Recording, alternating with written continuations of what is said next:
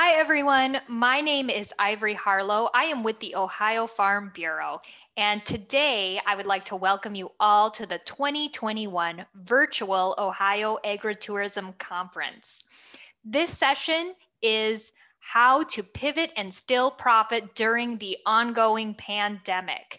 Is it over yet? It's the question that we're all asking. Today, we're going to talk about lessons we learned from 2020 and how we can use those lessons to inform 2021.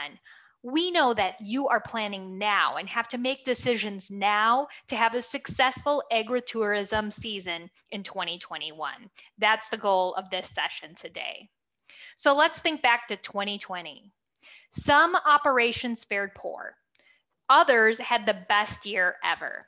When we look at the operations that didn't do as well, those were operations that were relying largely on school tours, wedding venues, things where large gatherings were necessary. Those kinds of operations typically did not have a great year. When we look at the operations that said, yeah, I rocked 2020, that was a great year, it was outdoor activities. It was agritourism operations that had safe social distancing available. So some of our operators reported having horrible years, others said they were the best. All of our agritourism operators in Ohio learned lessons.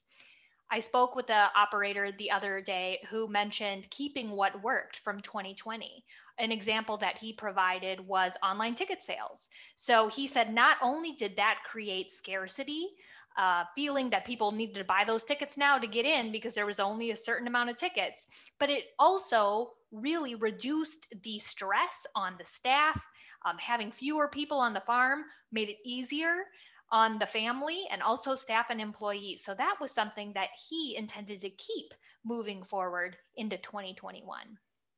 John Adams said, every problem is an opportunity in disguise, right? Sometimes we can learn things that we incorporate into our business model that can make us a more successful agritourism operation. Another lesson many Ohio agritourism operators learned was the need to diversify revenue. So if they were selling at a pick your own operation, adding other streams of revenue to that pick your own operation to support if for some reason they could not have people physically on their farm. It's a great lesson learned. Entering new market channels, and we're going to talk a little bit about that in the presentation today. What are some new marketing channels that you could enter as an agritourism operator that would complement your current operation? E-commerce. So not only did Amazon have the best year ever, but farmers that were selling online also had a fantastic year. How do we take lessons learned from the giants with those logistic networks to incorporate e-commerce on a scale that works for small businesses? One thing that we all learned and will take into 2021 was how to plan for the worst but hope for the best. Then we are in a great position to take whatever comes at us in 2021. We've seen COVID cases start to fall. We're all keeping our fingers crossed that things are back to normal, early spring or late summer. This year, however, we don't know because of the unprecedented nature of this virus what it's going to do. And we want to be prepared so our businesses are successful, regardless what is in our future.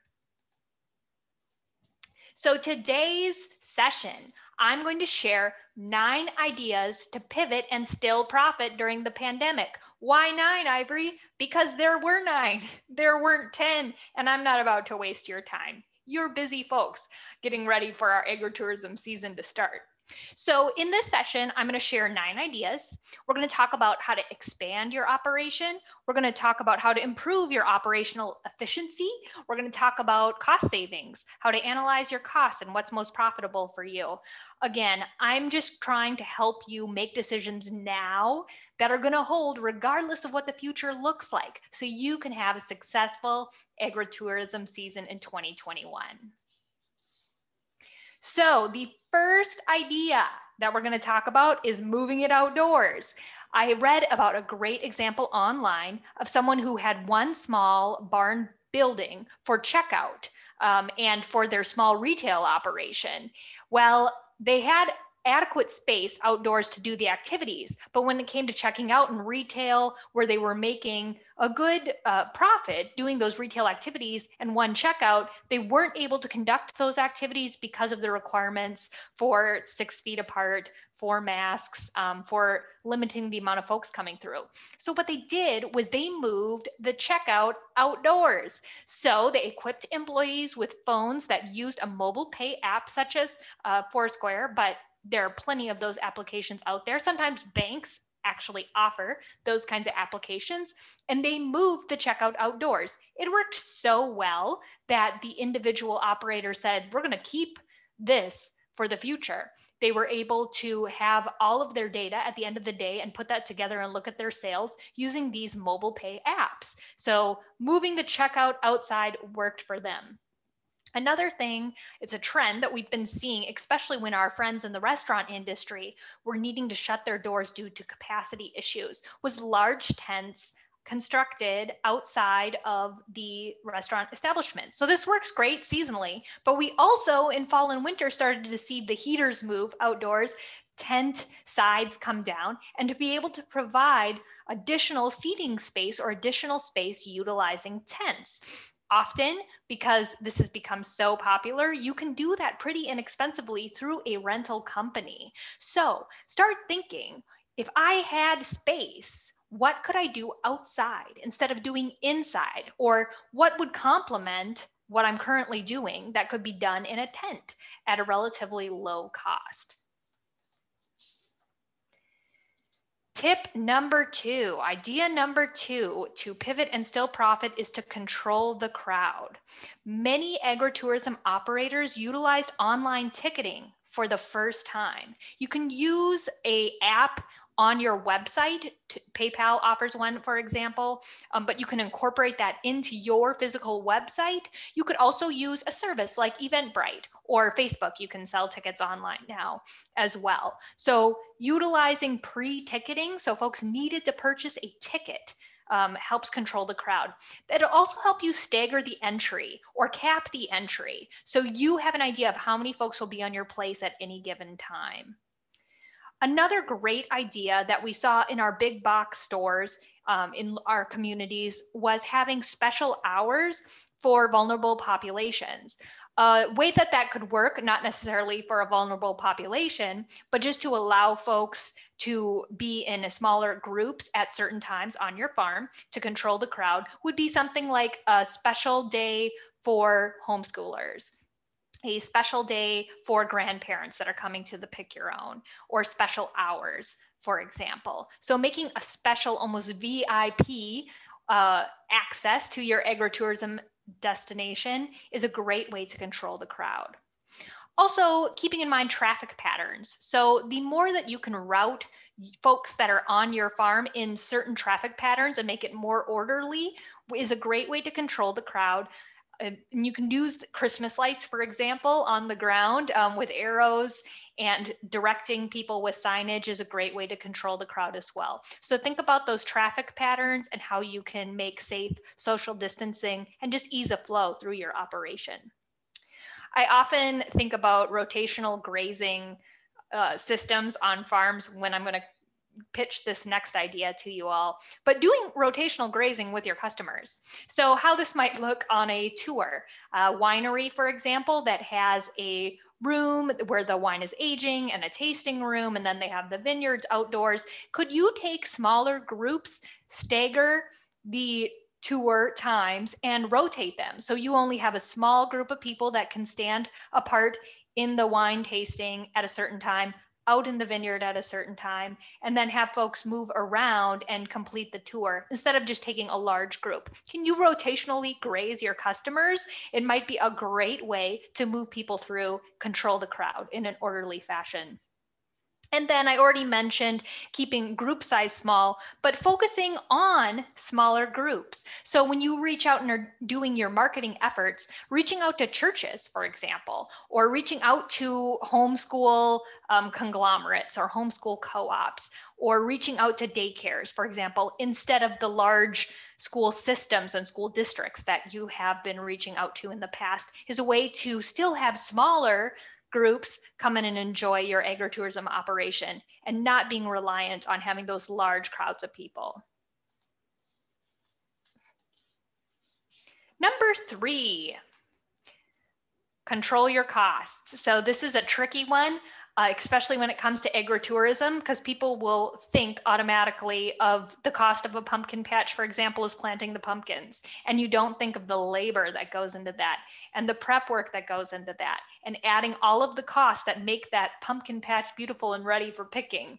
How do you control your costs? It starts with managing your expenses, knowing what each individual activity within your agritourism operation is costing you to put on.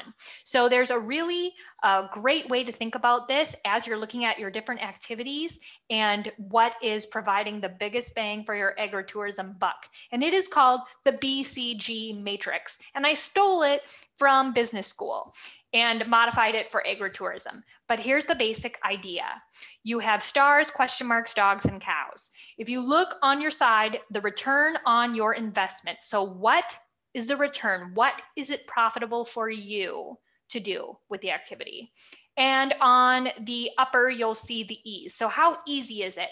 And by ease, I mean to plan, to coordinate, to put on. So let's think of a agritourism activity such as wagon rides. Well, the return on the investment, so let's say you own the equipment, you need one person to drive the tractor, and you are charging a moderate fee of $5 for folks to sit on a wagon ride. And it's relatively easy. So you have a large return on your investment. You're getting $5 for a family that gets on that ride, and it's pretty easy to do. So that's a star. An example of a return on an investment for a cow that is low, if you are putting in a corn maze, for example, and you need a lot of equipment to put on that corn maze and it's free with entrance into your agritourism operation, and you need special equipment to not only plant, but to cut and to maintain that corn maze. That kind of sounds like a cow to me. You're not getting a huge investment on that. It's pretty difficult to put on. That's something that you might want to consider. Now, if people are coming just for your corn maze, then that might be something that you want to keep as a stakeholder. But this is just a new way of thinking about your agritourism operation, each activity, how they fit together, and what it's costing you to put on these activities and where you might consider cutting costs. And looking at it on the matrix of what's the ease of it, how difficult is it, and what's the profit of it. So once you've thought about each activity, how difficult is it, how easy is it to put on, and what is the return on investment, how profitable is this, I would create a matrix just like this, label each activity in each little square and look and really assess your costs and consider how you can take tighter control of your costs. Idea number 4, add e-commerce. So growing e-commerce has been a trend well before the pandemic hit. I don't know about you all, but Amazon has now taken a substantially larger chunk out of my paycheck than ever before. Things that I used to run down to Kroger and buy, I am buying on Amazon because I'm already buying everything else on Amazon, so why not add it to the cart? It's become so easy to purchase on Amazon that we have all experienced the leg in our mail because so many people are doing the same. What this means as a small business owner is people are more comfortable with buying online. Not just comfortable with buying online, they're comfortable buying food online. So before the pandemic, most people would say, but I like to look at my produce, but I want to pick this out myself. But since the pandemic, people are like, I just want fresh lettuce, right? Have more trust and greater confidence in e-commerce for food and farm products. That is a huge opportunity for small businesses. If you are in agritourism and there is some component of what you do that you can offer online through e-commerce, I would highly suggest looking into that service. There are several ways you can do this. So an e-commerce site, adding that, such as a Shopify, app or something like that into your current website is something that you can do. You can also get buttons. You can use PayPal. You can incorporate that into your website relatively easily. It's more of a drag and drop than it has ever been before to add e-commerce to your website. I would also suggest considering delivery or pickup of farm services and products. So even if folks are just picking out what they want and purchasing it online, and then they're going to pick it up in a safe, socially distanced manner from the farm, that is also in the pandemic era of drive-through and takeout, people are being more comfortable with that sort of thing. So considering if you are also growing produce, or if you're also working within the CSA, a community supported agriculture framework, what are some ways folks could drive through or pick up and pay online? Make it much easier for you to facilitate as an individual without staff. Tip number 5 is direct sales. So we already talked about direct sales a little bit using e-commerce, but let me share a little bit about a local winery where I am. So this winery has a vineyard. They also do tours. They have meeting space and a tasting room. And so they were doing pretty much all direct to consumer sales prior to the pandemic. I recently went into Walmart and saw their wine on the shelves. And I also noticed at a small shop in the next county over that sells local food, they are also broke into retail there. So they have moved from doing just direct to consumers at their winery to now selling direct to retail stores. So that's something to consider if you have a product. Again, I'm sure they are set now that folks are able to enjoy visiting the winery. They are still selling direct to consumers, but they added a new market channel of direct sales to retail. So if you have a retail product, direct sales is a great way to go. I also read an article about a blueberry farm that actually said that they were doing relatively well because they have the space for the pick your own, the safe social distancing. But they had a unique opportunity when a smoothie shop opened in town to sell blueberries direct to the smoothie shop, which then turned them into smoothies. So there were some new opportunities, and they thought, you know, we're doing pretty well with the pick your own, but we have seen in COVID how quickly that can change. And so now we are going to start getting into these direct to business sales, which they hadn't been doing before. Idea number 6 is tweak. Tweak means improving a mechanism or system by making a fine adjustment to it. So you're not changing what you're doing really, but you're tweaking it to make it work in a COVID type scenario. So here are a few examples of how to get you thinking of how you might tweak what you have done in the past to be able to do that during the pandemic. First would be, let's say you have a made to order type food establishment on your agritourism operation. Can you change that to prepared food? Can you have those things individually wrapped? Can you do picnic lunches that are box lunches that are set and already in a box where someone can take that and have that as part of the agritourism experience that they are on your farm doing? If you were doing wagon rides in the past, so we saw some counties struggled with that last year, could you change that to a walking farm tour? Can you make that look like a desirable thing to walk the farm? Can you market it in a way where you're getting to walk the farm on a tour instead of taking a wagon ride? If you were doing agritourism activities on your farm and you have perhaps wildflowers or cut your own flowers, could you do an educational walk across the farm where you're educating on the different wildflowers that grow in Ohio? Or you're partnering with someone that's doing a grazing workshop or something like that, where you can bring those folks onto your agritourism operation to engage folks in an educational session. Are there ways that you can tweak what you were doing to reach new audiences and to diversify your revenue streams? Number 7 is extend the season. So our friends that have wedding venues were hit pretty hard in 2020. However, with challenge comes opportunity, right? Those folks that couldn't facilitate very large wedding gatherings all had meeting space available for smaller gatherings. As someone who creates a lot of meetings and depends very largely on venues that are through government or libraries with small conference rooms, those were all shut down. Suddenly, I was in need of very large spaces for smaller groups where they could be spread out. Wedding venues, awesome. So if you have a wedding venue and you have not looked at folks that might like to use that venue for meeting space on weekdays, nights, and you can perhaps market that very actively to people looking for meeting space, I believe you have a big opportunity on your hands. Things to consider: you will need Wi-Fi, very good Wi-Fi, audio visual, tables, things like that. But for the most part, folks that are meeting for a few hours or to have some kind of small meeting with a smaller group will be very considerate of the space, won't make nearly the mess, and it could be very hands off. You could say, I'll unlock it at this time and lock it up, just leave it how you found it. And for a reduced cost, because they're using it on a weekday or a week evening, providing that space. That would also allow you to extend and do year round. If you are only using your barn venue for summer and spring, for example, could you use it for fall and winter weddings?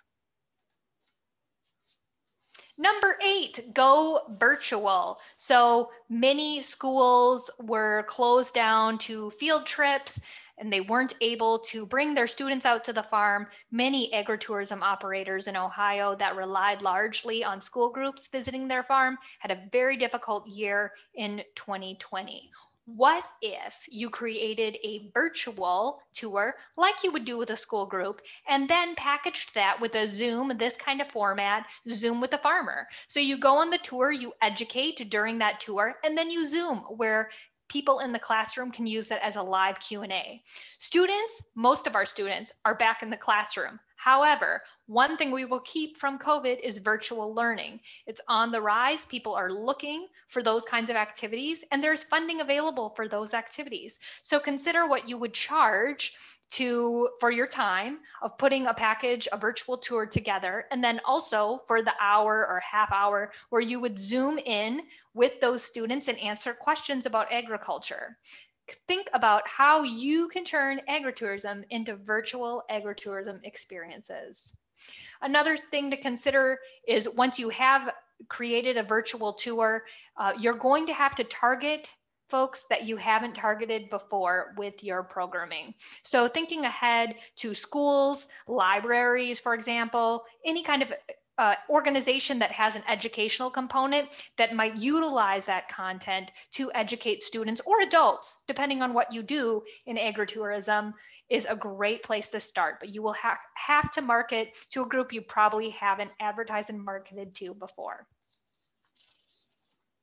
And the last idea is pizzazz. So as I was doing research for this session, I heard some really creative, really awesome ways that agritourism operators were pivoting and still profiting during the pandemic. And I just want to share some of those top-notch ideas with you. First of all was photo sessions.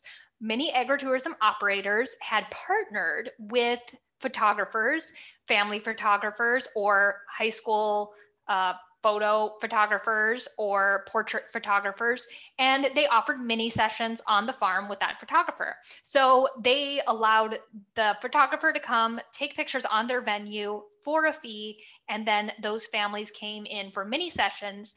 Since it was self-contained with the family and folks were, traffic was controlled, they could do that on their farm. I thought that was a great idea. Another really fun idea I saw was a conveyor belt petting zoo. So when this petting zoo was closed down and they couldn't have people sanitizing their hands and touching the animals and they couldn't control that, they made a conveyor belt type of feed system where the children could put the feed in a conveyor belt and then it went up and fed goats on different levels and the kids could watch and take pictures and it was fun. So it was, what an interesting and creative idea to create a conveyor belt type system to the different goats, and it's still interactive even though they're not getting that hands-on petting at the petting zoo. Another cute idea I saw was hog races. So they did little piglet races and allowed folks to watch and cheer from afar. And everybody had a great time at that agritourism operation, and just put little jerseys on the piglets and did a little piglet run. I actually did an agritourism-like activity this winter in the Christmas spirit. I purchased online tickets for a drive-through light show, and we drove our car through, it was about an hour and a half or so of Christmas lights. And it was fun, and we got in the holiday spirit. $30 a carload, so it wasn't inexpensive, but it was fantastic. I felt like it was, my husband and I agreed that was definitely worth $30 to get in the spirit and listen to the music and see the lights. Could you do something like that with a drive-through farm tour? Because let me tell you, the line for that Christmas light tour was wrapped way around the racetrack that we went and took the tour on. So there's definitely a market for that. Think about ways you could add pizzazz, something special, and then write a press release on that and put that pizzazz out to folks in your community and visitors to your community. So that rounds out our 9 ideas to pivot and still profit. Thanks for joining me. Since the nature of the pandemic is changing and we're watching counties change color every day, I want to give you a few tips on what you need to do entering into the agritourism season to make sure that you're in compliance. First of all, pay attention and be in touch with your local health department. Your local health department is going to have the final say on rules. If you visit, there's a link here, but you could also Google Find a Local Health Department, Ohio.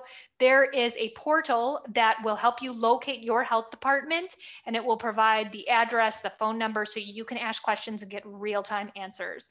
The second thing I would advise is pay attention to the governor's orders. So stay up to date on those things. If you don't watch them, you can always find the releases on the governor's website at governor.ohio.gov. And also, the state health officials put out news releases almost daily, certainly weekly, at the Department of Health website at odh.ohio.gov. So there you can find the latest and greatest from our state health officials. So keep monitoring that, as things are always changing, to make sure you're in compliance, and hopefully, right, as these restrictions loosen and we're able to perform more activities and have more folks to our farm or change the nature of what we're doing, you will be in the know if you follow the local health department, pay attention to governor's orders, and keep state health officials' communications in mind. Thank you so much. If you have questions for me or want to share some really creative agritourism ideas that you have seen during the pandemic and beyond, you can always reach me at Ivory Harlow, at ofbf.org. Thanks so much. We'll see you soon.